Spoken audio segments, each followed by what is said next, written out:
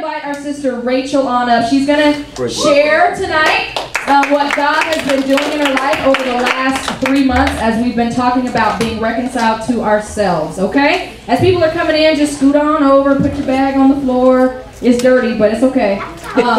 And yeah. All right, ready? Yeah. Yay! Hi everyone, I'm Rachel. I'm Rachel for those of you who don't know me. And I started coming here, I think, in January. And really that's when the whole process of being reconciled to God and myself really began, just stepping foot in this wonderful place. And I'm so thankful for all of you who made me feel so accepted and loved. And so I'm very blessed by all of you. So I wanted to say that first. But one of the main things that God has really been showing me is just my struggle with comparison. And yeah, we can do it, physical comparison, but I really struggle with comparing myself to people who are wiser and older in their spiritual life. And so, yes, it's okay for us to look at those people and admire them and admire the characteristics and the way that God has worked in their lives, but when I tend to compare my chapter 5 to their chapter 20. And then I beat myself up that I'm not there. Wow. And so there are a few things that God has really showed me with that. And the first main thing is that when I'm comparing myself, I am robbing myself of the joy I find in my own relationship with Christ. Amen. And as well as the joy I find in being myself, being the woman that God created me to be. Yeah. I'm losing that joy because I'm looking to other people saying, oh, I want that. I wish I was that right now. Yeah. And so that's one of the main things, just missing out on the joy that God has for me right now.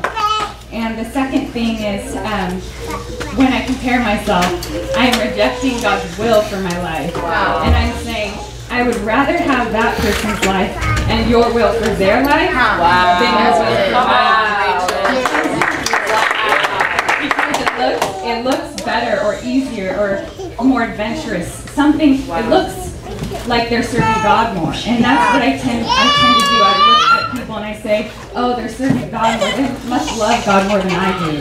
Instead of taking that time to really reflect in my own heart and say, well, what can I do to be in your will, God, and to get to my chapter 20?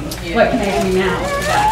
So the third thing that he's been showing me is that I am increasing an unnecessary fear of not being good enough, which then fuels even more comparison. And we compare ourselves out of fear, I feel like. And then again, that it brings in more fear when we are comparing ourselves, because we're just not looking into ourselves. We're looking at other people and saying, I'm not them, they're not me, they have it better than me, or whatever it is. And that just like weighs down our heart and our soul, and it just brings in this fear that is just not necessary.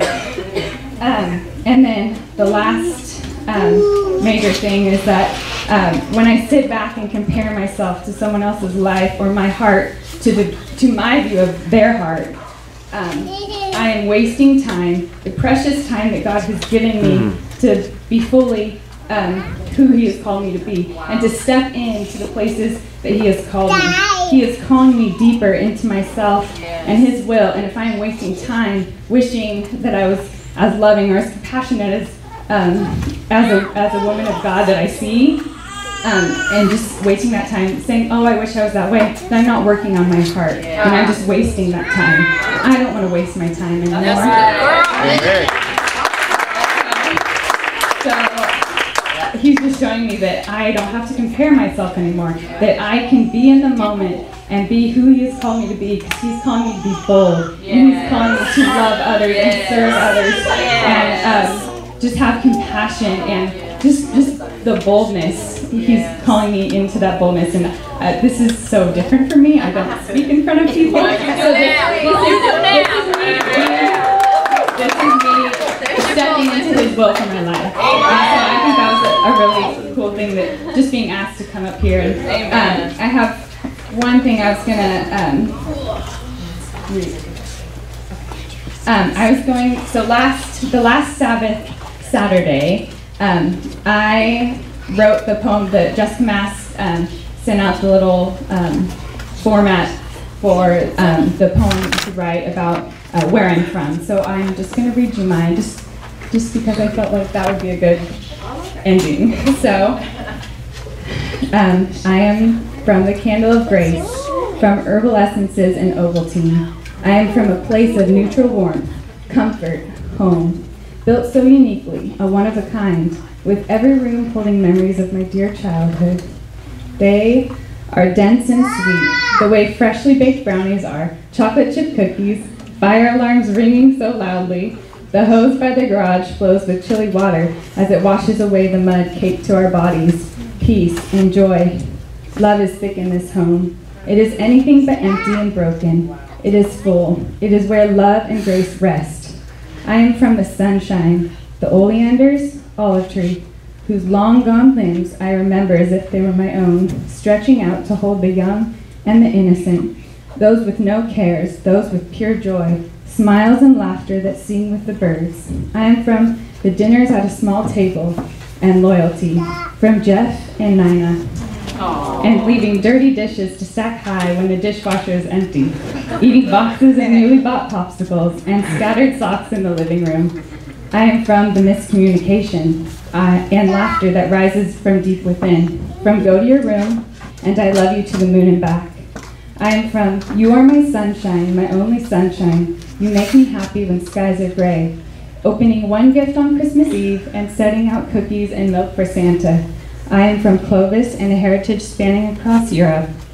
Mom's delicious soup and grilled cheese sandwiches, from times of pretending to be asleep, my father kissing my forehead, and my mom's beautiful voice resonating within the walls of our home, sleeping under the stars in the hot summer heat, building fairy homes, making special potions, and mud. Oh, all of the mud. I am from a home of grace and love, with expectations to be the best I can be, not perfection. I am a dancer with joy in her heart and light in her smile, quiet, listening, longing to follow Jesus. I am Rachel Lee Kenny, the only me on earth. Wow.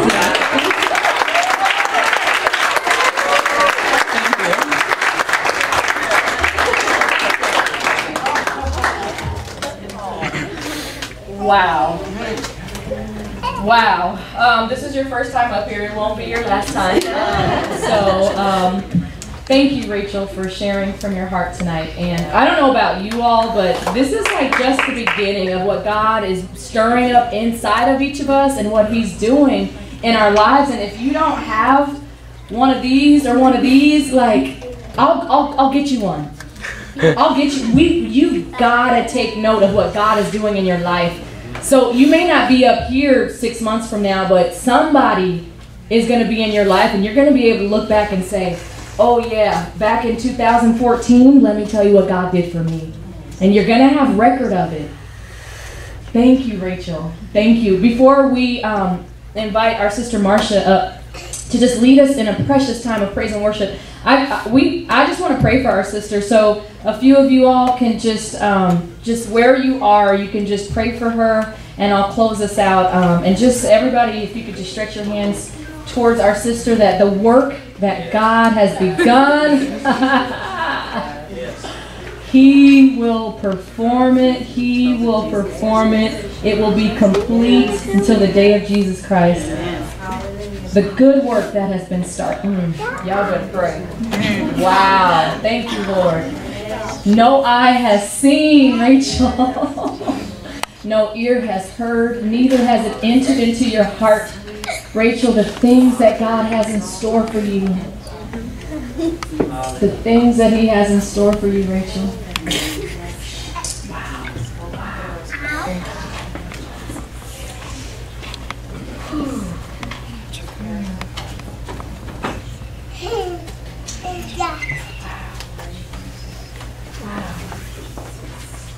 Wow.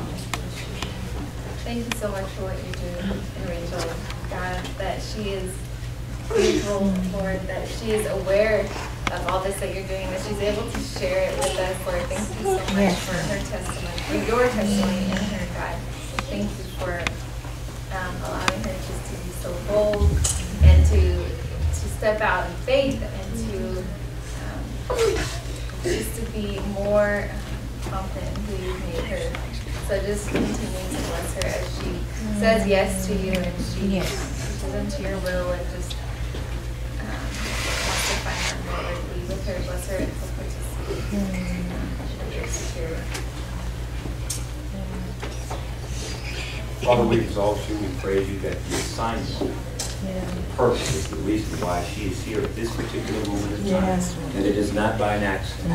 That as she continues to search you out, that you are drawing closer and closer to her, and that you are unveiling who she is to her more and more and more and more. And that as you are taking her by the hand and leading her, she discovers and her eyes are open to what she is and whose she is, and the assignment that you've given her. She understands and she knows, and she walks, Lord God, with her eyes focused on you as she runs this race, that she's touching lives unknowingly and knowingly, touching lives, causing waves of action and reaction, causing the burst of your love to go forth as she moves in your grace. We thank you, Father. Thank you.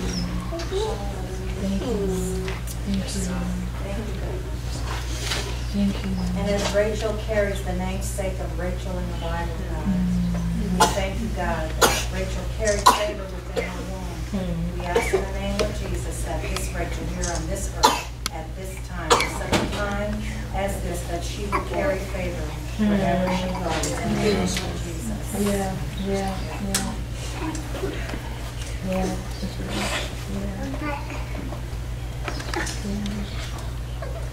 So this is what the Lord is saying to you, Rachel, in Isaiah 54:10.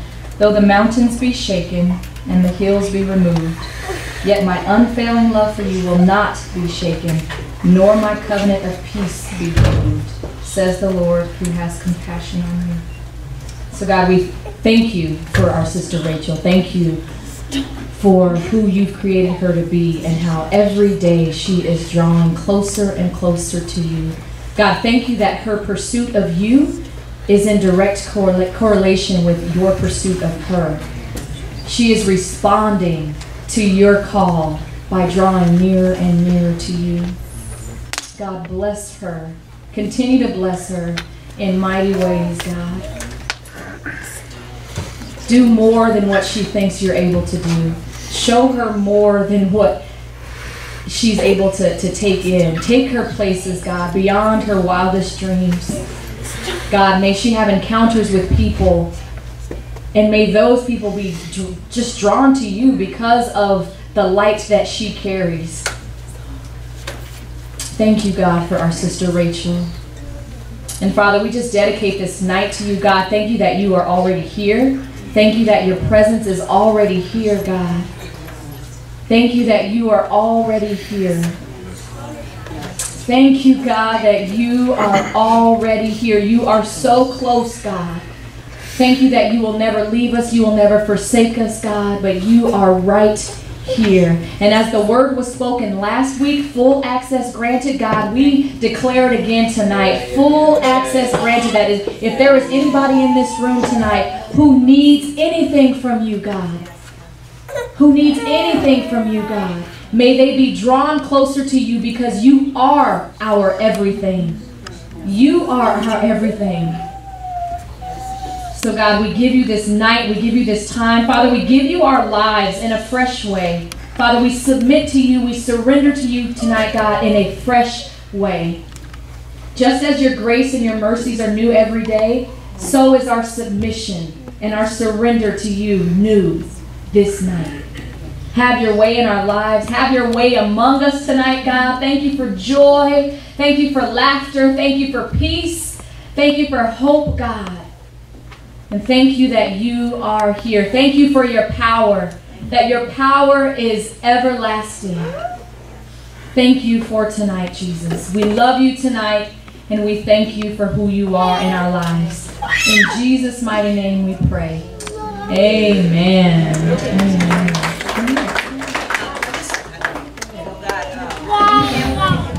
And Kristen, please.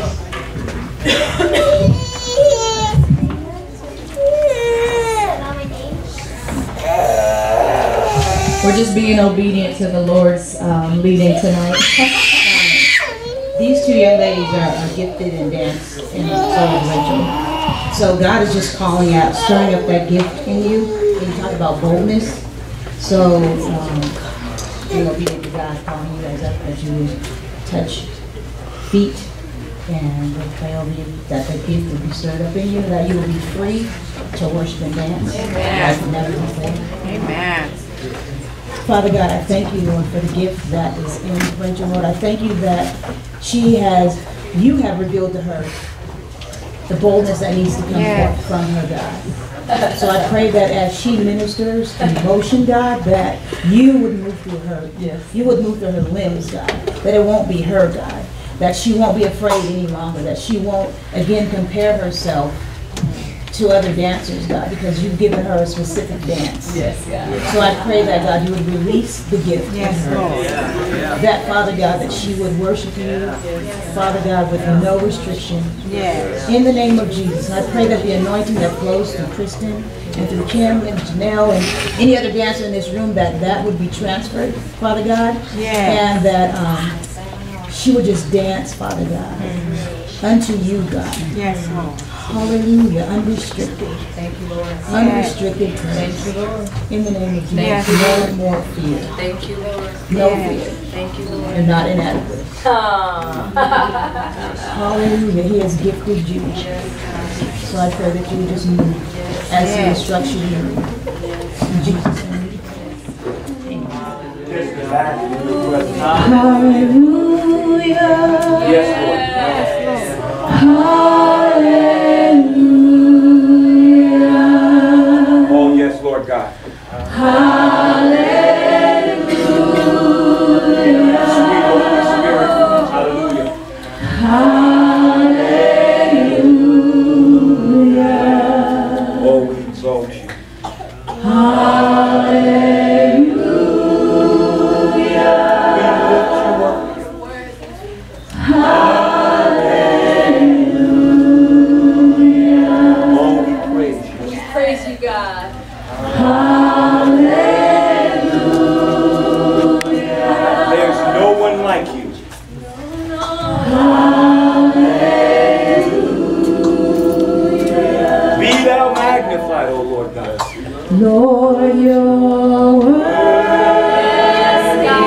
Yes, Lord God. Lord, you're worthy. Oh, yes, Lord God.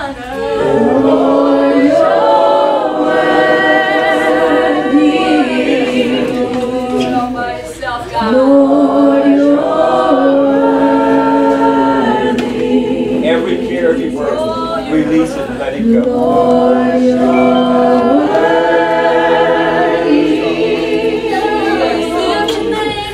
Lord, you're worthy. Focus on his worthiness. Lord, you're worthy. It's because of you, Lord God. Hallelujah. Lord, you're That we have peace in you. There is none like you.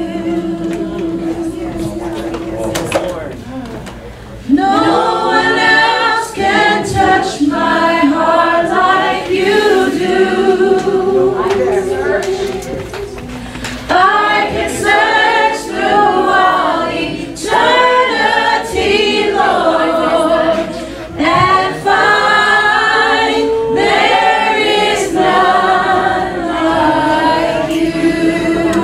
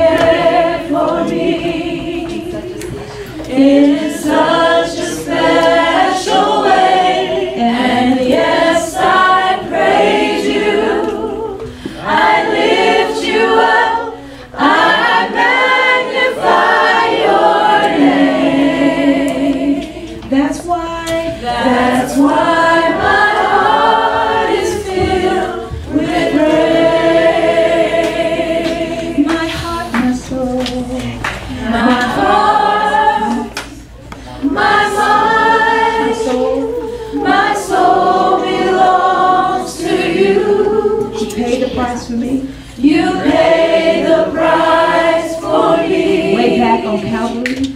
Way back on Calvary. Yes, I praise you. I lift you up. I lift you up. I magnify your name. I praise you. I praise you. I lift you up. I magnify your name. I praise you. I praise you. I lift you up. I magnify your name. That's why my heart is filled with praise.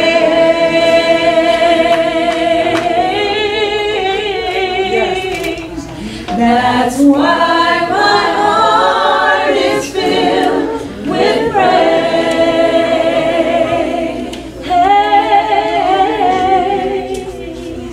That's why my heart is filled with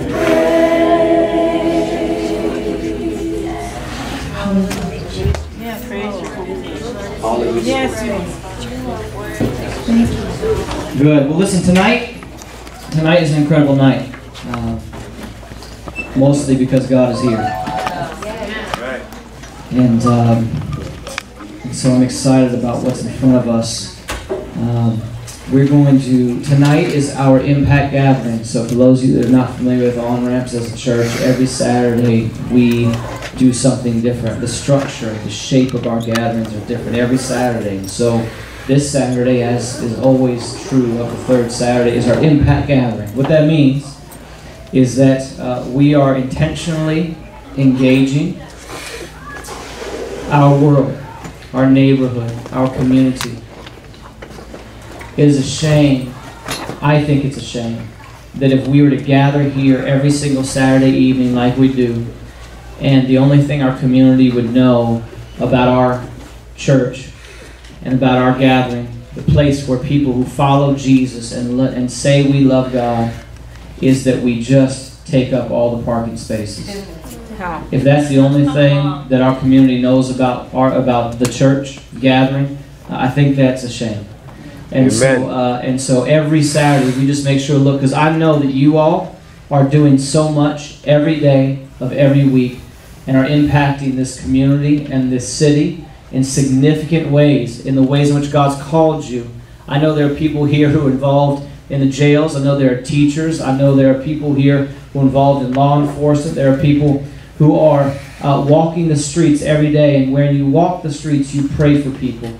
Everything that you are doing is impacting this community in significant ways. But together on the third Saturdays, we pause and we say, let us together then become engaged in some way in this community and in this world that is going to ultimately usher in God's kingdom on earth as it is in heaven. Does that sound good to you? Amen. All right. And so that's what we're doing tonight. Okay, so that's why on the back it says today is Impact. Okay, so that's what that is.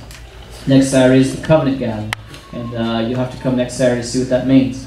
We're going to be at Dickey Park next Saturday, so make sure you know that. Okay? And so the fourth Saturday, all right, so if you come, don't come here. Okay? We love this building, but we won't be here. We'll be at Dickey Park. Y'all know where Dickey Park is? Amen. Okay, right? I mean, like a block from here. Okay? It's on Blackstone Divisadero. And what's up?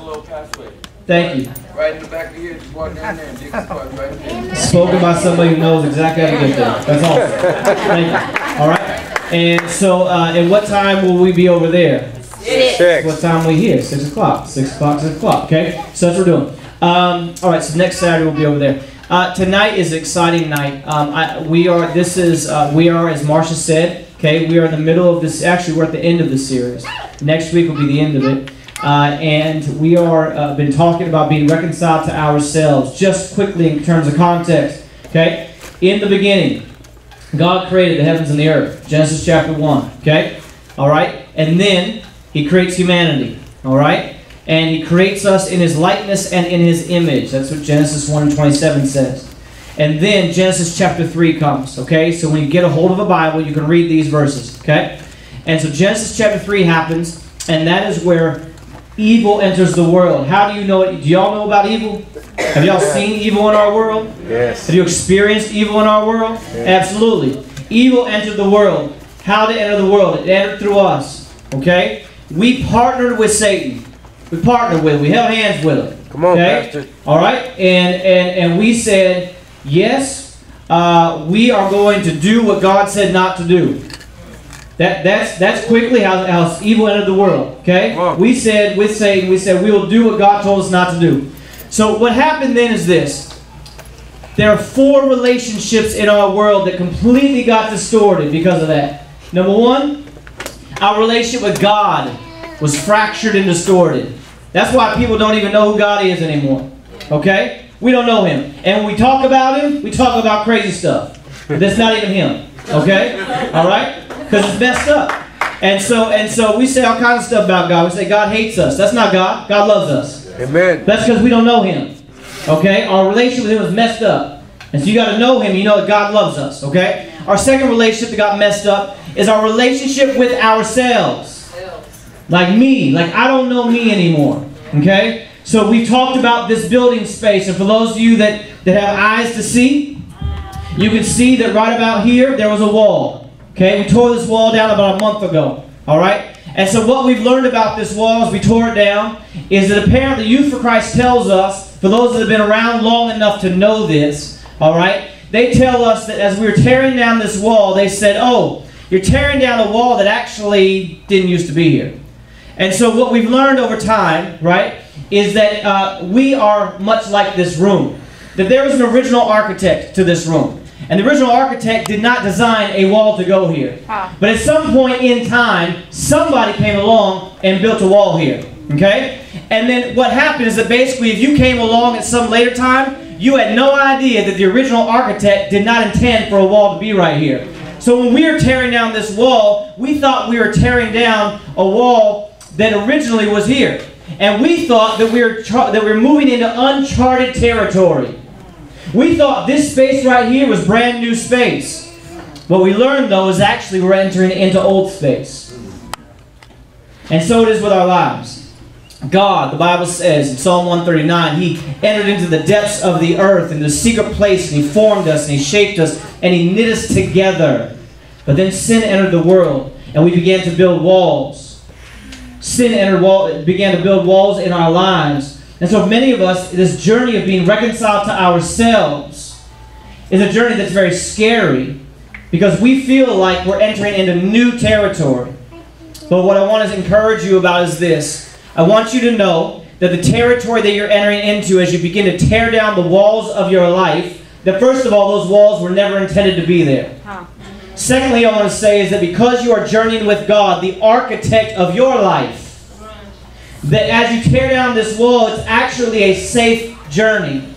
Because you're doing it with God and you're entering into territory that God originally designed for you to enter into. Amen. You're supposed to look like this. You just didn't know it. Alright? And so you and I now, right, are being reconciled to ourselves. We're tearing down walls in our lives. And we're discovering that there's all kinds of square footage that you and I never knew existed in our own souls. Amen. Okay? Alright? And so this is a great journey. And then the third relationship in Genesis chapter 3 was one in which we were fractured between us and each other. Do you know, I don't know if you're paying attention to what's going on in Iraq right now, but yeah, that's war. Okay? We don't like each other. Matter of fact, we will literally kill one another. I will take your life because I dislike you that much. Okay? That's not the way in which God designed our world. Again, we talk about a God that we do not know. Okay? God didn't intend for there to be war in our world and did not intend for us to hurt one another. Did not intend for us to kill one another. That's not part of His original design. And so, that has been fractured. And that's going to be next quarter. We're going to start going into that territory. And last but not least, we have been fractured in Genesis chapter 3 between us and the rest of the earth. And we'll talk about the fourth quarter. Okay? So that's where we are. Last, we've been leaning on this scripture, Acts 17 and 26. Acts 17:26 says that from one man, God created all people, all nations, The word in the Greek is ethnos. That's where we derived the word, our word ethnicity from. So in the beginning, God, from one man, created all ethnic groups, all people groups, all of us. Diversity is part of God's plan. All right? Diversity is part of God's plan. He didn't intend for you to look like me and me to look like you. Okay? He created all ethnic groups. So we celebrate our ethnic heritage because our ethnicity is from God. And if it's from God, then it's good. All right?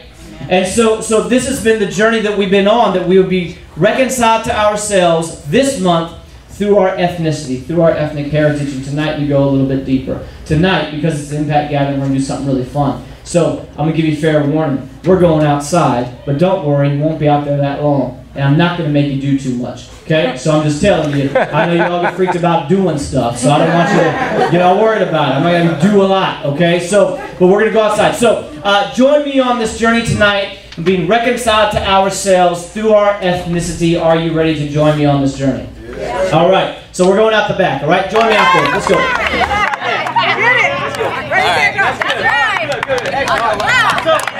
Good. So we're not going to run the race, but here's what we're going to do. This is a journey of being reconciled to ourselves through our own ethnicity, okay? So here's the thing. This is a unique race because it's not exactly like what John just did, okay? We're not actually going to start shoulder to shoulder. We're going to actually, I'm going to need you to respond to some questions that I'm going to ask you in just a minute. And then we're going to begin to realign our starting position. So here we go. This is the first question. As we think about our ethnicity, okay? Our ethnicity is not just our race. I know we think about it like that, but that's not what we've been teaching here the last couple of weeks. Our ethnicity includes our beliefs, our customs, our traditions, our attitudes, okay? And so here we go. If we were to start this race right now, we'd have an even starting point, but watch what's about to happen. I want you to do this. If, when you were growing up, your parents helped you to do your homework and to study for tests, I want you right now to just take one step toward me. If they did not, stay where you are. Okay? Next question. If you had to have a job in high school to help pay the bills in your household, I want you to take one step backward.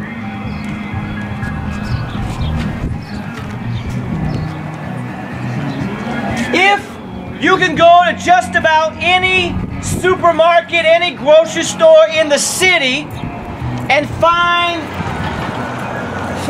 food that is common to your tradition and ethnic heritage, you don't have to worry about it. Stop at the shop at the supermarket and you can get what you want. Just take a step forward toward me. If it's harder for you, you should stay where you were. Okay? If you've had a family member or a close friend who has been incarcerated in jail or prison, I want you to take a step backward.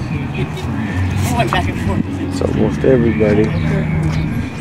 You know, that's a statistic. If one of your parents was either partially or fully illiterate, couldn't read very well, I want you to take a step backward. If one or both of your parents were teenagers when you were born, I want you to take a step backward. If there were 50 or more books in your home growing up, I want you to take a step forward. Oh. If the things that your family loved to do for fun cost money growing up, like playing pool or going skiing or whatever, take a step forward. If it costs money. Going to the beach. That's like half a step. Okay? Half it, half it. If your teachers and school principals growing up looked like you, take a step forward. Wait, say that again, sorry. If your teachers in school growing up looked like you, take a step forward. Yeah. If your parents...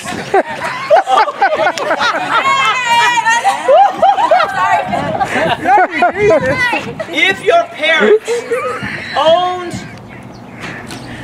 a home while you were growing up, take a step forward. They owned a home, take a step forward. Okay?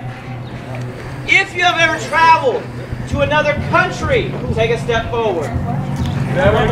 If you've ever traveled to another country, take a step forward. Does Canada count? Yes, it's another country. Even though we don't count Canada. Yes. I was waiting for that. I know. Good. What? Mexico count? It's another country. Alright. Yes. Okay. All right. If the people who repaired things for you Getting personal. growing up, like think about your car or plumbing or something that was broken in your home, okay? If they were the same gender as you, take a step forward toward me. So if it was a man and you're a man, take a step forward. If it was a woman and you're a woman, take a step forward, okay? All right. If you were ever refused service anywhere because of the color of your skin, take a step backward. That's like a... Okay? If you have any... let me say this one. If your favorite movie stars are of a different race than you, take a step backward.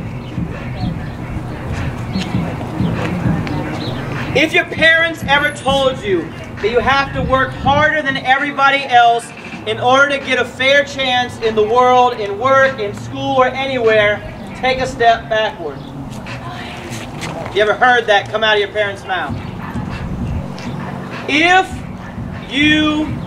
your parents ever owned any stock in the stock market or ever had any investments of any kind, take a step forward. If there was a computer in your house growing up, take a step forward. If you had a car in high school, take a step forward. If you had your own savings account as a child, anywhere between the ages of 0 and 18, take a step forward. If you saw images in church growing up that looked like you, take a step forward. Yeah, that was a big no.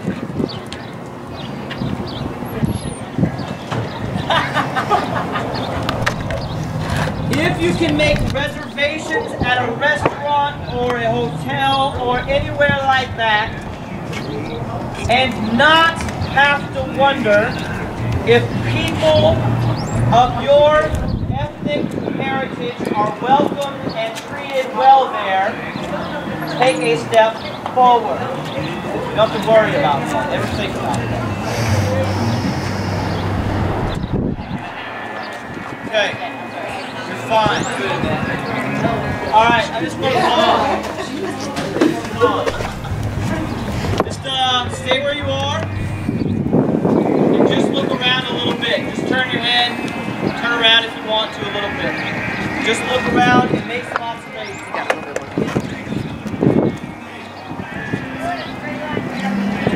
That's a great question. What happened to us? So now, let me ask you, if this were a real race, Victoria, you okay with the question? Okay. If this were a real race, and this were really how we were starting this race, what would you think? I don't have a chance. I don't have a chance at all. I'm last. How would you feel if I were really in control of this race and there were real rewards to be won at the end of the race? I'm talking about significant awards. I mean your whole life could maybe be dependent upon this race.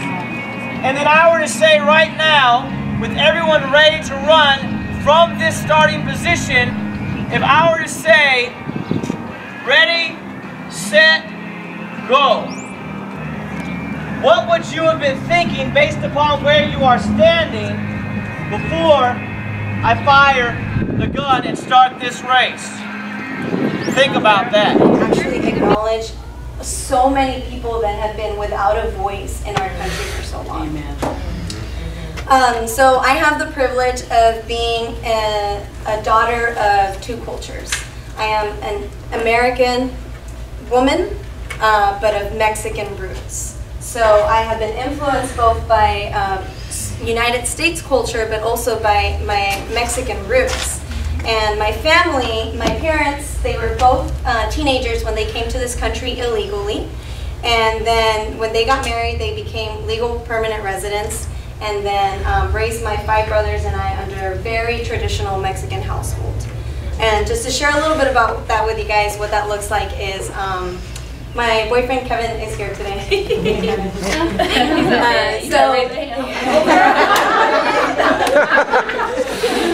Kevin actually went to meet my family for Mother's Day, and so he came to the park. He met my brothers, he met my parents, and he also met over 60 of my cousins. Yeah. What are their names? That's the real truth. He met some of their kids. He met over 20 of my aunts and uncles, and he met my grandparents, and he met my great-grandma. And he still has to meet some of the ones that weren't able to be there that day. So, and he's here today, so I don't think I scared him off yet. And also in my upbringing, there was such a value in getting together to celebrate relationships and life through very loud and festive music, through an abundance of delicious food. And it didn't matter how late you got there, because as long as you were present when you were there, that's all we cared about. Christmas in our household consisted of about 100 people in the same small house, and by the end of the night, there was enough wrapping paper probably to fill up this building. Wow. But it was beautiful, and I embraced it, and I loved growing up, and that's my memories of my upbringing. But as I grew older, and my parents made it very clear that they were in this country to give us a better life, so that we wouldn't be standing in the same place as they were in that race, it made it very clear to me that higher education was an absolute must for my brothers and I. So me being Daddy's only girl, I wanted to make him really proud. So I was exposed to the American or the outside culture. And then it became very apparent to me that when I was in the home or on a personal level, Mexican identity was my only identity. But as soon as I stepped out into the American world for the purpose of success, I was expected to turn that switch off, remove my Mexican identity, and act as an American for the purpose of success. And later on in life, this started to become more and more confusing for me as I started to figure out, how can I navigate these two cultures? How can I coexist with these two cultures? And then just thinking about the implicit messages that were sent to me as a child. For example, when my brothers and I would speak English in the house, my dad would firmly tell us, "En esta casa se habla solamente español." In this house, you only speak Spanish. On the flip side of that, I was in a bilingual class in kindergarten and first grade. And in second grade, I remember going home really excited because the vice principal came directly to my class to announce publicly that myself and another student were able to advance to the English-only class because our grades showed above average academic achievement. So I walked out really proudly out of that class and walked up that symbolic ladder.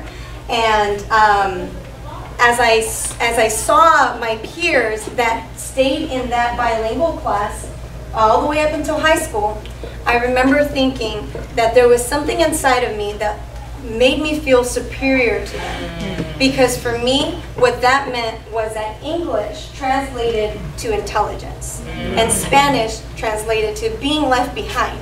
Wow. So I had those kinds of pressures growing up. Wow. In home, my parents expected me to stay true to my Mexican roots and not adapt any of the American values.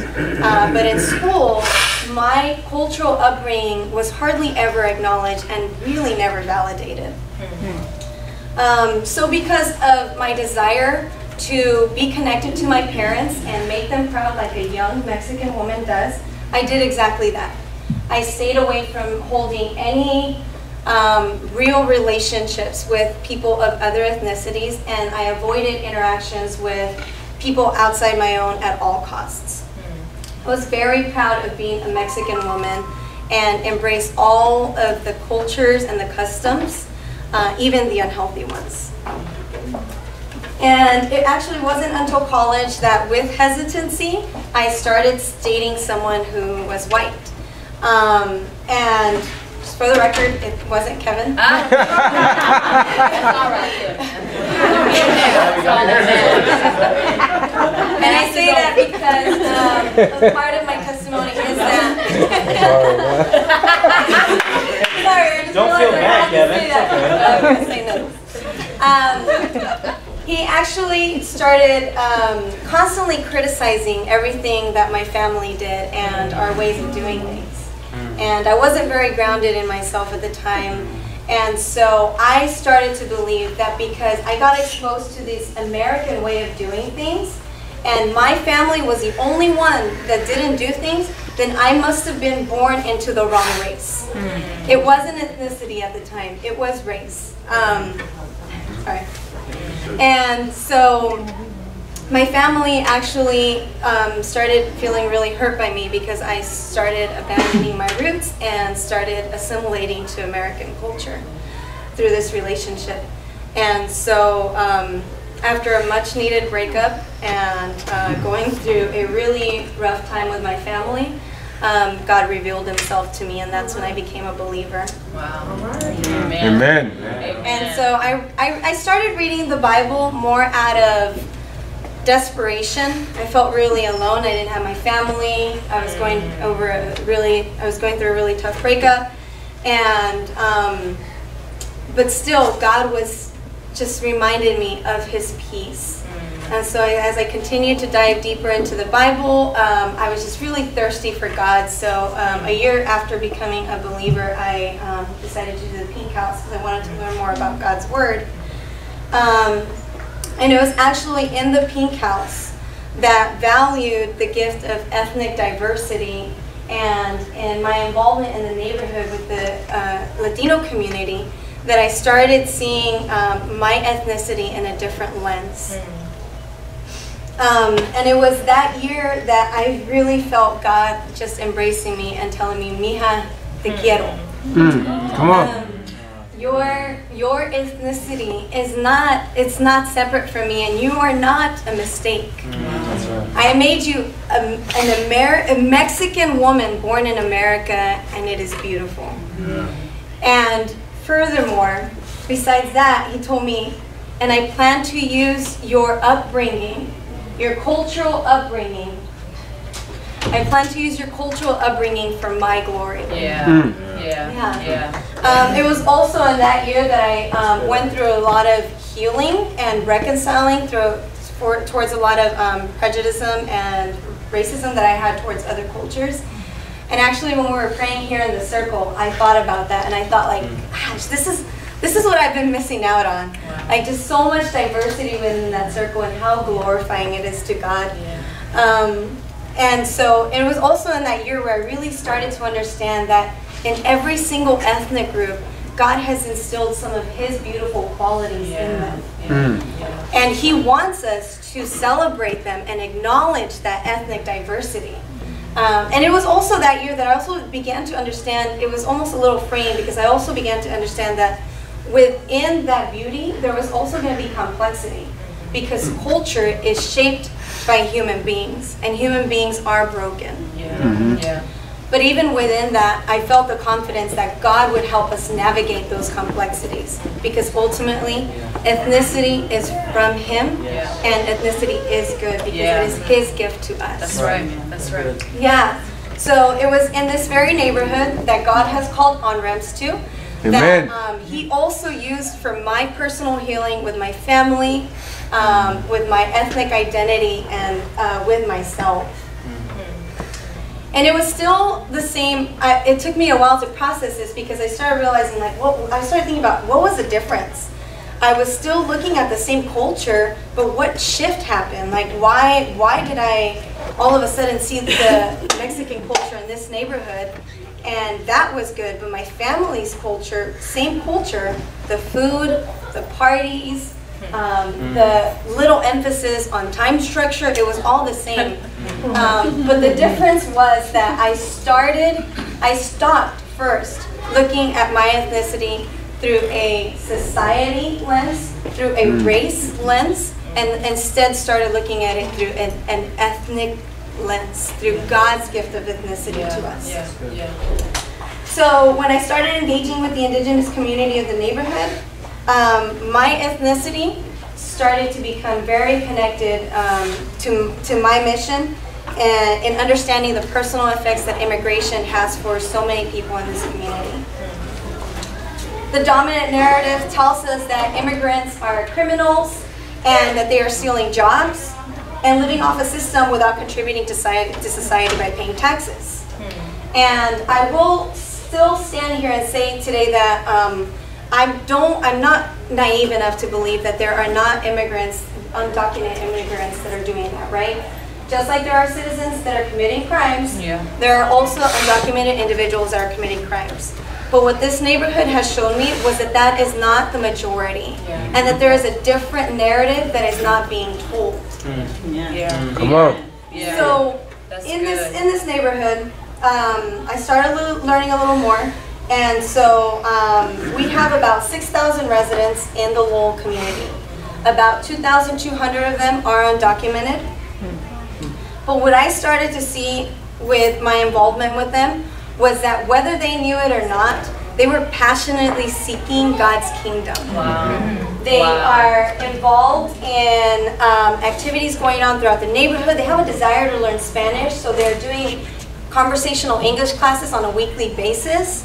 They are heavily involved in activities that we do in Lowell, such as water days. They come out as volunteers. They cook some amazing meals for for the teachers, an appreciation lunch. Homemade tortillas, chile, everything that you can imagine. Bringing their culture to bring glory to God and for this neighborhood. They are also meeting with city representatives to talk about issues that are affecting their community. And even in times that are difficult, they rally together. Last year, there was a mom that passed away in a car crash. She was a mother of 3, and within the span of 2 days, I get 5 phone calls from 5 different moms telling me about fundraisers that they're going to have for this mom. And some of those moms didn't even know the mother that had passed away. And that is just how powerful the unity is in this community.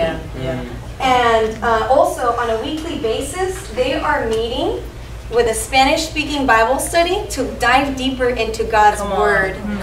So they are our brothers and sisters in Christ. Amen. So it was in the Lowell neighborhood that I realized that my view of undocumented and immigrants was very skewed. And it was very tainted by the media. But even so, within all that beauty that I noticed, there was only so far that undocumented individuals could get in trying to better their lives. For example, if a family was having trouble with their landlord, which in our neighborhood, I don't know if you guys know, we call them slumlords. They cannot go to a certain organization to ask for help because that organization requires a social security number. So they have to be on their own for that. My friend Anna, she lives in the neighborhood, very involved parent. She has really bad diabetes. And so she can't get any form of health care, so she has to go and get diabetes pills from her neighbor. I actually gave a ride to one of my neighbors once. She was going, and it was when I first joined the Pink House before I learned about immigration a lot. And she was going to an attorney. She was telling me on the way that she was going to pay $7,000 because this attorney was going to help her become a resident. And that was a scam. And it hurts me. Every time I see her, I still feel this shame and embarrassment. Like, I know I need to get over it, but it was still that feeling of like, gosh, like if I knew then what I knew now, I could have prevented her from being scammed.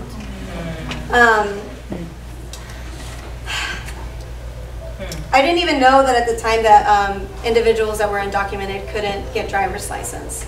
And so when I started seeing the basic privileges that I had, even just for the necessities of everyday life, it started making me feel really uncomfortable and wanted to know why there were certain systemic barriers set in place that prevented individuals and robbed them of the dignity of being contributing members to their society, with something as simple as having the legal way of transporting themselves to a job. So I committed to learn more about immigration. And so in the United States, there are 11 million individuals that are undocumented. In California alone, there are 2.6 million. That means that we almost have 25% of the undocumented population living in our state.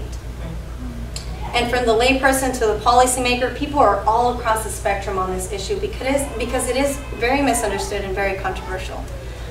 People are, far rights are saying no borders, no matter how many people die trying to get in. People or close the borders. People on the far left are saying open up the borders, let's not have any immigration policy. And there are very valid concerns for national security, job placement, and the scarcity of economic and health resources. And for us as Christians, sometimes we're very perplexed by the issue because we have a genuine desire to be image bearers of God's love towards others. Yeah. But the Bible also tells us to obey the law of the land. But we have to ask ourselves what happens when the law of the land does not align with God's narrative and His biblical principles. As Christians, we have to understand that when we take a law made by man as ultimate, we are giving up our moral discernment and our biblical judgment. Say that again. Should I? Yeah? Yes. Are you being serious? Yes. Okay. As Christians, when we take a man-made law as ultimate, we are giving up our moral judgment and our biblical judgment as well. So, with what we do with our everyday lives, we must first turn to Scripture to see what Scripture tells us in guiding our lives. Amen. That's good. Amen. That's good. So, I know I've been throwing around these terms, and I want to clarify them for you guys really quick if this conversation is new for you. I think it's more common for us to hear the term illegal immigrants. But we're really trying to stay away from that because it puts such a negative stereotype on individuals that have come here for various reasons. So, undocumented. And for the purpose of this talk, I will use the word undocumented, although I hate to label the people that I have grown to love so much and limit them to just being undocumented. Legal permanent resident. So when you come to this country without papers and you are undocumented, before even being able to apply for citizenship, you have to apply for legal permanent residency. And then 5 years after you've received that, then you can apply for citizenship. So legal permanent residency limits you to certain things. Like you can't vote if you're a legal permanent resident. You can vote if you're a citizen. So I just wanted to clarify those terms before we get started. So scriptures, consistent and true to see what God says about the immigrant. When I first started learning about immigration, I loved how people talked about looking at the Bible through the lens of immigration and seeing how much of God's glory has been used through this concept of people moving from one place to another. It's just changing the narrative of how we think of things. So, Phil, can you read this out loud for me? Sure. Genesis 12, verses 1 through 3. Leave your country, your people, and your father's household, and go to the land I will show you. I will make you into a great nation, and I will bless you. I'll make your name great, and you will be a blessing. I will bless those who bless you, and whoever curses you, I will curse. And all peoples on earth will be blessed through you. Leave your country, your people, and your father's household, and go to the land I will show you. To me, that is so beautiful because we see that the beginning of Abraham's story is dominated by immigration. And because he did that, God said all the people of the earth will be blessed. Abraham's great-grandson Joseph was sold into slavery by his own brothers. Slavery is another form of immigration, human trafficking. Yet, he became the king of Egypt's great advisor, using that position to save his people. If we look at the Bible, we continue to see different people throughout the Bible. We have Nehemiah, we have Ruth, David, and many more. And we see them continuing to move from one place to another. And of course we have Jesus. Mary and Joseph fled to escape King Herod. So he immigrated in the womb. I think it's also good to note that he also immigrated from heaven to earth. Right? Come on. Keep it real. Come on. So when Philip went to go tell Nathanael about Jesus, Nathanael replied, Nazareth? What good can come from Nazareth? Come on. And again, the negative stereotype that immigrants have nothing good to contribute to our society, right? Jesus was not only an immigrant, but he constantly took in the outsider, both socially and geographically. We see him interacting with tax collectors, and we see him interacting with the Samaritan woman. Amen. Now, if we look at, so that was more of the, I guess, like the implicit way of how God is using immigration, right? It's not really in our faces. You have to really look at it through that lens to really be able to see it. But when we actually look at scriptures, we still see that God has specific mandates for us in our treatment for the immigrant. You want to go to the next slide? Peter, you want to read that for me? Thank you. Leviticus 19:33-34. When a foreigner resides among you in your land, do not mistreat them. The foreigner resides among you must be treated as your native born. Love them as yourself, for you were foreigners in Egypt. I am the Lord your God. Wow. So I want you guys to get in groups of 2 or 3 and talk about your family's immigrant story. Were you always from the Central Valley? Okay, go ahead.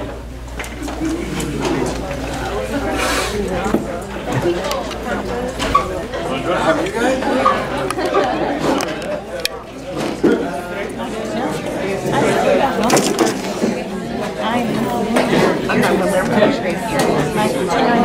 My father? No, my dad's from Thailand. My mom's from That kind of. They met in Michigan? They met in Michigan. Where we ended up here. Thailand, Texas, Michigan. I'll just sit right here. So then there's celebrating. And then so that's what so they immigrated from Oregon to My grandmother migrated. My grandparents here. Dad's side from Arkansas. And now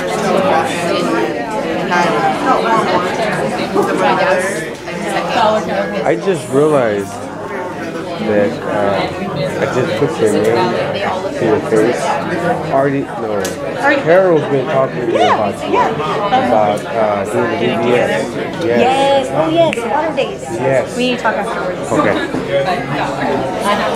All right, guys. I know I really didn't give you guys much time. Let's bring it in. Anybody willing to share? Anybody willing to share a little bit? Kim? Yeah, I didn't realize how much my dad's side of the family. So my grandparents are from Arkansas, and And then I thought, well, my dad was born in Fresno, but then I forgot the part where a lot of his siblings were born in Washington, and then they came down to stay here. So I forgot about like that. So much movement. Yeah. One more person? We randomly picked this group, and our roots are mostly from Ohio. Wow. Yeah, you did it.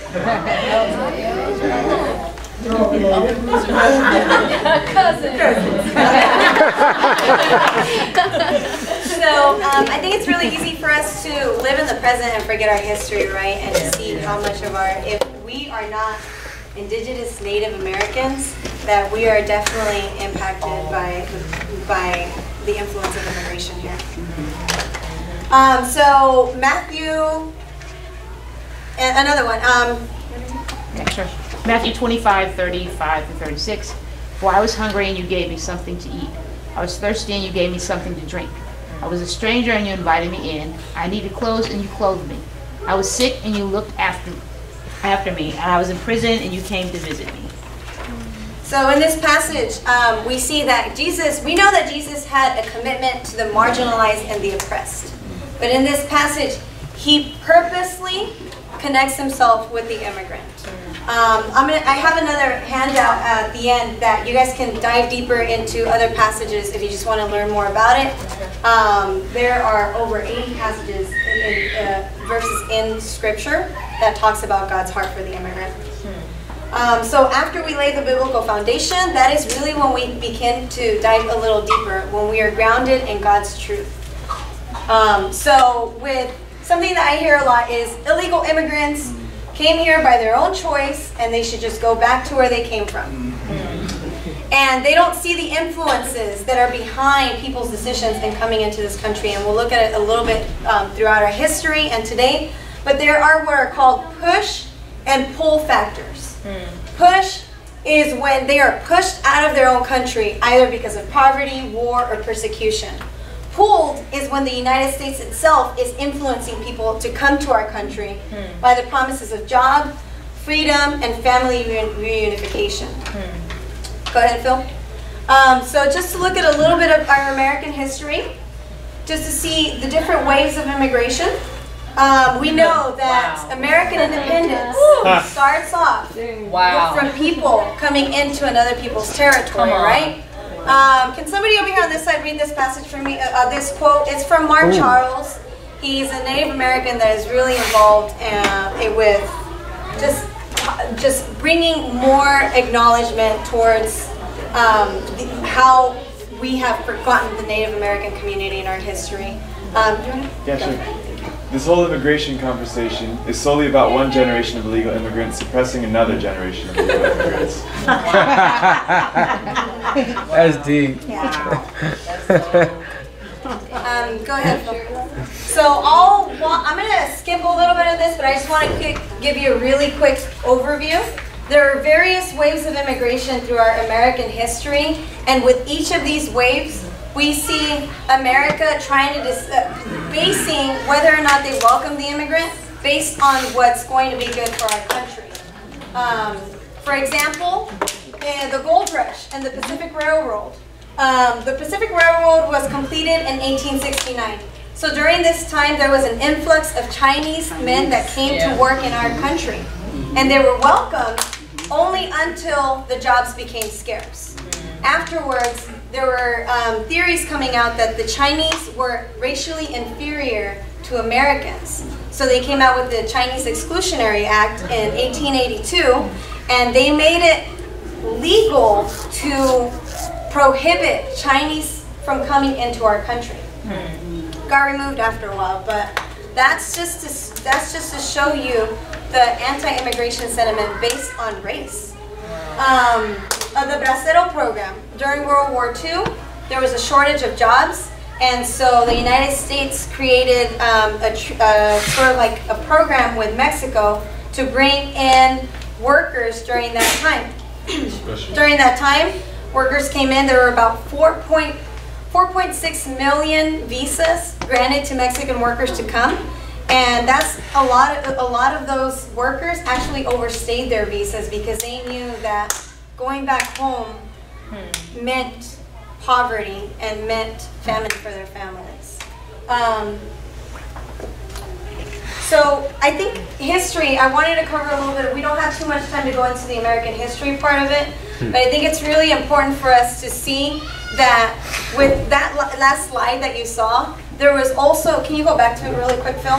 There was European immigration as well, and still the same thing. They were welcomed with prejudice in this country.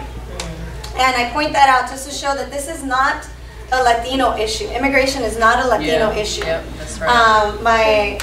My pastor, Kreiner from St. Russ, I love the way he talks about it because he says, this is not a brown issue, this is a red issue.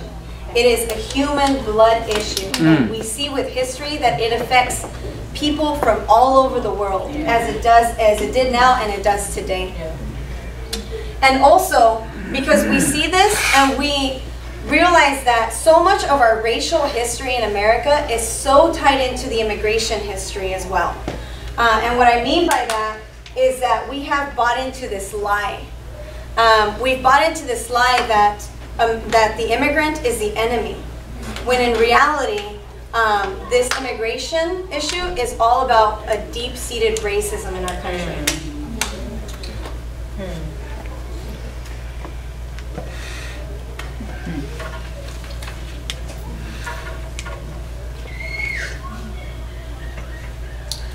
And so there's also other things that influence the way that we view immigrants, right? Like I talked about it a little bit at the beginning. There's all these misconceptions that people believe, that they don't pay taxes, they're draining our economy. And I just want to touch a little bit on that.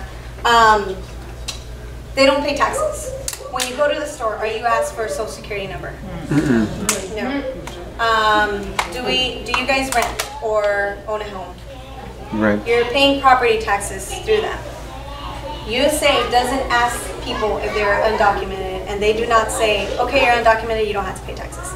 We all pay taxes, and the property taxes that you pay through paying rent and owning a home go into our education system. So undocumented individuals are paying into that system. Also, 3 out of 4 undocumented individuals are working under a false social security number. And what that means is that because they don't have any other ways, they have to provide for their families, so they're working under a false social security number. When they get their pay stubs, they get money taken out, but their number is never connected to their name. So what happens when they retire? They're never going to get that money back. It goes into a fund that is going to benefit all of us. The Social Security Administration announced that in 2007, $12 billion were contributed into the Social Security from false Social Security numbers. On an annual basis, it ranges from 6 to 7 billion. Wow. Yeah. So they do pay taxes. And sometimes they don't qualify for some of the benefits that those taxes are going into. Wow. Another thing is, why don't they come in the legal way? I'll touch this briefly, but let me show you what the legal way looks like today. We are living under the Immigration Reform Bill of 1964. Wow. There are 4 basic categories to get into the United States. And I'll read them to you really quick. Family-based immigration, employer-based immigration, humanitarian immigration, and diversity lottery. So, I don't know if you guys can read that, but I'll talk a little bit about it. The United States places quotas on how many individuals can come from a certain country. So, for people that are overrepresented already in this country, that means that they're having to wait sometimes up to 50 years to be able to go through this legal way. Yeah. Employer-based immigration. That is, if employers can't find adequate workers in this country, they can request to bring people in. 140,000 visas per year are allowed under this category, but only 5,000 are allowed under the areas of construction, manufacturing, agriculture, and hospitality. Not under each of those, under all 4 of those together. Wow. And we are a consumer-driven economy. Yes. With one hand, we are telling them to come because we require them for the standard of living that USA has created. But with the other hand, we're telling them to go away because we don't want them. Wow. Another reason why this system is broken is because in 1995 they came out with what is called the bar. So what the bar tells you is that if you've been here illegally for more than 1 year, you have to go back to your home country for 10 years before being able to apply, not get accepted, apply for this process. Wow. So what happens when kids are brought here by the parents and now they're adults. They're having to pay for their parents' decisions. Wow. So that is why the broken system today does not work for the 11 million individuals that are living in this country. If they would, they could. Trust me. They would do things the legal way. Go ahead, Phil, to the next stage. Okay. So today, people are speaking out, saying that the current immigration system is an oppression to human dignity. The church community, from the most conservatives to the most liberals, are actually saying that they are wanting a comprehensive immigration reform that is based on biblical principles. The principles of being made in God's image, the principles of justice and compassion for all, and the principles of dignity for individuals. The church has actually been really influential in pushing for an immigration reform to get the government to actually acknowledge that they need to move forward on this. The government has now created, under the House of Representatives last year, they came out with this bill for a comprehensive immigration reform that would consider both national security and human dignity for all with a pathway to citizenship for people. So that got passed last year, so that is a victory. Amen. However, for a bill to become a law, it has to go through both houses. So now it's waiting in the Senate. The Senate has said that they are not going to accept this bill that the House proposed. Mainly because the Senate is made up of majority Republicans, although there has been some Republican support for this bill. So right now we are stalled. They do not want to move forward with it, and if it's not because of the community and the way that the church has gotten involved in this issue, it wouldn't continue to move forward. So that's where we're at right now. And per year, there are 400,000 individuals that are getting deported under the administration of Obama right now. So in Fresno County, 1 out of every 5 kids has a parent that is undocumented. So what that means is that because of the current state of deportation, for many of those 1 in 5 kids, they're actually getting separated from their families. And we know that separation of families is not a line in the kingdom of God. So that's sort of where we're at right now. There have been some wins. There's a lot of support for immigration reform, bipartisan, both by Republicans and Democrats. But it needs to continue being pushed forward before Obama can sign it. And right now, that's where the difficulty is that the Senate does not want to accept this bill, and they want to come out with a more harsh bill that's going to put a really big emphasis on Border Patrol. And I will, for the record, just say that this is not going to just give freedom to everybody that's undocumented to become legal permanent residents. If they have a criminal record, they do not qualify. So that is being taken under consideration. I understand that this is a very complex issue, and for us, we might be in different places with how we feel about it. But if that's where you're at, I really encourage you guys to just sit in the Word and just let God be your voice in this. Not myself, not others, but let God be your voice in this.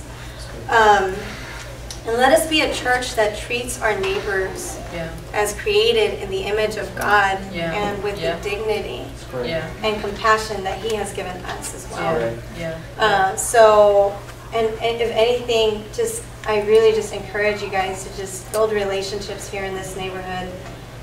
It's just been an absolute joy to see how much love undocumented individuals have in this community, and it's changed the way that I've looked at the undocumented or the illegal resident. So yeah, thank you guys for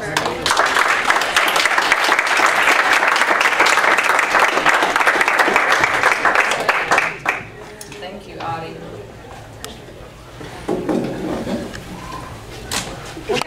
invite Katie and Tiffany up, and then we have some instructions on, okay, what's next? We heard all this surprising, shocking, hard, good information. Okay, now what? We sit here and do what? So there will be some explanation as to what the next step will be. As a church, how do we impact now? Our neighbors. These are people that we live with. Like, we love our neighbors, and we live with them, and we love them, and we watch their kids, and they watch our kids, and these are our neighbors. These are our friends, our family. So what do we do? But first, just continuing with the theme of being reconciled to ourselves through our ethnicity, Tiffany and KD want to respond in a beautiful way, a beautiful expression of poetry. So we'll hear from you. Did you want us to tell us your process or just do it? Yeah. Whatever you want. Process is good. Process? Yeah. Okay. Well, I'm Tiffany. I've been writing poetry for a long time, but me and Katie have different ways of writing. We have different styles, and we both agree, like, this is kind of difficult for us, because usually we just go in our dark place and the feelings come and we just write what God puts on our heart. But we had to come together and write specifically about this scripture, and we just broke it down, and this is what God led us to write. And Katie's amazing and very talented, and we just got together and did this. So hope you guys like it. Okay. I try to memorize this, but I don't know. I might have to look at the notes. Okay. For in him we live, like flowers among the countryside, whether yellow, pink, or blue. We are all grown for the same purpose, all connected to the same root. That's right. He knew us before we sprouted and before our first petal. Yet we seem to think it's the origin of our outside that earns us our medal. It was beforehand that he decided when we should rise and when we should fall. But we act as if it's our pigmentation that determines whether we stay short or grow tall. Wow. He built the house, we painted the walls, divided he made, but united us all. Fearfully made, powerful and unique. We stand in awe because it's in him that we seek. So that we might see one another as assets, especially as y'all pieces of a puzzle. Connecting to find our Creator, because our hunger cannot be buzzed. For in him we are alive, and we are heirs to the King. As some of the poets have once said, we are his offspring. Wow.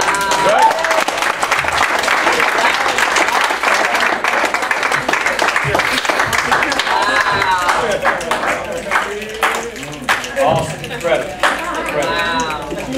That's some of y'all like really snapping it.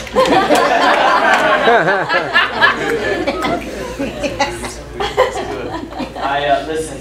So thank you, Katie and Tiffany. Thank you for sharing. Let me. We're closing here, and let me just say this. So why Ariana Martinez? Well, first of all, I don't know anybody who tells this story, and I've heard many people tell it in their own way. But I don't know anybody that tells it better than Ariana. Yeah. And so, so first of all, she tells the story so well, and so rightly, and so honorably. Secondly, she lives in this neighborhood. Okay? So it makes sense for our mission as a church to have Ariana come share this story. Thirdly, as she said, look, half of the population in the Lowell neighborhood, okay, is Latino. Roughly 2,000 of the Latino residents in this neighborhood are undocumented. That's the estimate. Roughly half of the state's population is Latino, right? Almost half of our country, right, is now ethnic minority, right? Okay. So this is a critical issue for the church to become engaged in. Yeah. It would be critical if if there were one undocumented resident in our country. That's right. Okay? Yeah. But it's hugely critical for the church to become engaged in this conversation because there is a giant number of undocumented residents, not just in our country, not just in our state, but in our neighborhood. Okay? So we have to become engaged. You have to be able to connect with this story that Ariana has shared with us tonight. Yes? Let's talk about politics. This is not a political conversation. This is an image of God conversation. Yeah. This is a gospel of reconciliation conversation. This is a love God, love our neighbors conversation. Okay? This is why, as we live this out, right? As we live as followers of Jesus, the gospel of Jesus is good news to our world. It's not just good news to citizens of our country. It's good news to the entire world, right? Undocumented or citizens. It would be true if we were in another country. It is true here. The gospel of Jesus Christ is good news to our entire world. So what does that look like? Well, it means that we live differently. It means that we love differently. It means that we don't buy in to the narratives that have been driving our world and driving our society. It says all the things that Ariana said that simply, plainly, are not true. Okay? So I'm just going to tell you that everything on the news is not true. It's not. It's not. You know how you know? What? Watch one news report and then watch another one and watch how they differ. If they're both true, I don't know how that works. Okay? I'm just saying that there are different perspectives in our world, right? And as Ariana said so well, we go to Scripture. We say, God, how do we live as followers of you in this world? Okay? And Ariana laid a great foundation for that. Okay? And so I don't want you to get caught up in politics. But I do want you to become engaged in the healing of our world. Okay? And one of the ways in which that looks is that you do ultimately, legislation is in the Senate right now. And you've got to decide, as a follower of Jesus, you decide. I'm not telling you what to think about this. Okay, Ariana just presented the facts. You need to decide how you feel about that legislation. Are you in support of it? Are you against it? You figure it out. Okay? But I encourage you, all right, to communicate what you think about it. Okay? To your representatives in the Senate, yes? To your senators. Okay? So you figure that out. Beyond that, if you don't want to get involved in that, because you don't feel called to that, you feel like I'm not going to exercise my voice, or I'm just totally confused, or for whatever reason you decide that you don't want to exercise your right to vote. Okay? And for those of you, let me just say that. And there are so many other ways. Okay, Ariana has prepared for us tonight these wonderful prayers for our neighborhood and for families who are undocumented or families of undocumented family members. Okay? And so there's that. And then sort of, I'm going in strange order here, but also just praying for yourself. All right? What I love about what Ariana said is this. Our ethnic heritage matters. Yeah. It is good because it is from God. Yeah. And so her journey, why did we choose the conversation about immigration and immigration reform? We chose it because Ariana's journey of being reconciled to herself through her ethnicity is a journey that is intimately tied and connected to the story of the immigrant here in this country, in this valley, and in this city. That's why. And her story is our story. And your story is our story. That's what it means to be part of the church, is that we embrace fully who you are. We don't say to Ariana, love you, sister, okay? But, whatever you care about, we don't care about that stuff. That's not the church. Okay? What you care about, who you are, your pain is our pain. Your celebrations are our celebrations. What you're passionate about, we are passionate about. We love not part of you, we love all of you. Okay? And so we also love your ethnic heritage. Why? Because it's from God. And you love my ethnic heritage. So wherever you are from, whatever your ethnic heritage is, whatever your culture is, whatever you believe, wherever you fall in the line, politically left, politically right, it doesn't matter. We welcome all of you And you are part of this church. It's what it means. We embrace you fully. And so now, you're right. Kim said it earlier. We start this race in different places. And Kim said, man, I'm just going to focus on running this race as fast as I can. I'm running my race. I'm focused on my race. You know, she's right about that. But you know what else? Being a follower of Jesus means that we don't just focus on running our race. We actually focus on everyone else's race also. We care about each other's race. We care where you start the race. We care if you trip and fall in the middle of the race. We care about this entire race because this is what it looks like to be the answer to the prayer, Our Father who art in heaven, hallowed be thy name. Thy kingdom come. Thy will be done on earth as it is in heaven. Someone once said, we are the answer to our own prayer. Yeah. Yeah. Wow. Amen. Yeah. And so yes, we run our own race, but we don't run it facing forward. We sort of face it with our head on a swivel. Kind of seeing how everyone else is doing. When you stumble, I stop. And I pick you up. And when you cross the finish line, I celebrate right alongside you. Because that's what it is. But that's not how our world is it? That's not how society is it? It's sort of best. It's sort of every man and every woman for themselves. Survival of the fittest, the strongest survive. But that's not good news, is it? That's not God's kingdom, is it? So we live differently. That's what this is about tonight. Is leaning into that reality and the realities of our race and ethnicity in our world, and the challenge that it presents to the body of Christ to live in this world as witnesses of God's kingdom. Let me pray for us as we leave. There is, again, as Ariana said, I invite you, I think, frankly, you could take, if you were going to pray those prayers, I invite you to take them home with you. They're only a few copies, okay? Take a picture of it with your phone, okay? Take it home with you if you like, but if you're going to do that, pray, okay? If you're going to pray for your neighborhood, for our neighborhood, take it home with you. There's a sheet in back, I think, as well. Right, Ariana? Yes, that has the scriptures. Where is that? Back there somewhere? Okay. There's a sheet in back that you can take home to read more scripture around the topic of immigration in the Bible. And then what's that in the back left? There's also a website that you guys can go and if you really wanted to send a message to your congressman and stuff like that. So we have the number. Is that awesome? Okay. Wherever you stand on the issue, like Phil said. Good. Thank you. Let me pray. Father, we thank you for this night. God, I thank you for the way in which you are changing our idea about what it means to live for you. God, we thank you for this community of people that understand, Father, that life with you is not just about me, it's about us. And that, God, as we live as an us and not just a me or an I, that, God, that is good news to our world. Because people don't suffer the way they're suffering now.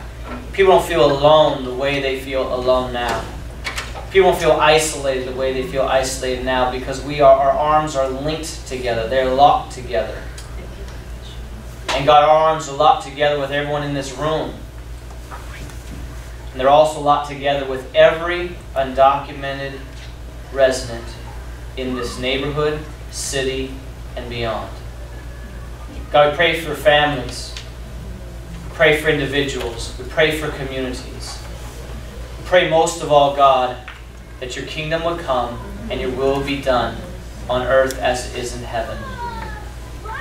God, we love you and we thank you tonight. Bless Ariana. Thank you for her. Thank you for her life, her story, her journey. Continue, God, to propel her into places, Father, where she would share this story with audiences, God, who have never heard this story. God, take her into those spaces and places, God, that she may shape the thinking and the hearts of people who are calloused and hard and closed off because of stories they've been told that simply are not true. God, we give you glory now. for all you've done tonight in this very place. Thank you for this food which has been prepared for us to enjoy together. We celebrate one another tonight. We celebrate ourselves tonight and our own ethnic heritages, wherever they are. We celebrate them because they are good, because they are from you. In Jesus' name we pray. Amen. Good night.